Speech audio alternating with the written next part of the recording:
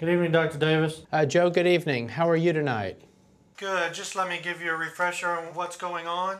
This is Mr. Tim Miller, 46-year-old male with chest pain. We've had bilateral blood pressures logged into the electronic medical record, along with the 12-lead EKG done at initial onset, and 20 minutes later a second 12-lead, which is also downloaded into the electronic medical record and ready for your review. Mr. Miller, good evening. I'm sorry that you're not feeling well, but we're here to get you feeling better as soon as we can. And I'd like to ask you just a few questions, and we're going to work in every way we can to be fast and effective here, and then we'll do a brief examination.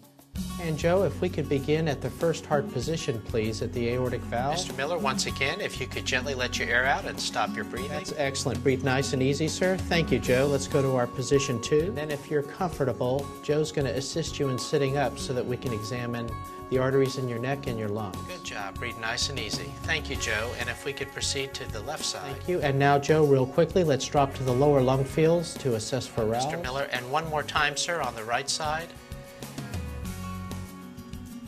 That's excellent. Thank you. Mr. Miller, that finishes up our examination, and I'd like to just share with you what our thoughts are. The blood test that Joe just called out does indicate that you're having a heart attack, but your EKG changes are such that this would not be immediately conclusive that you have a heart attack, and that's the value of using additional information like these blood tests.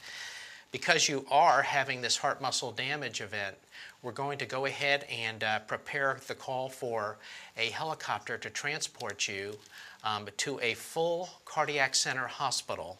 And importantly, we're going to begin some medication. So let me ask you just a few quick questions about your history to make sure that all of these medicines can be used safely for you.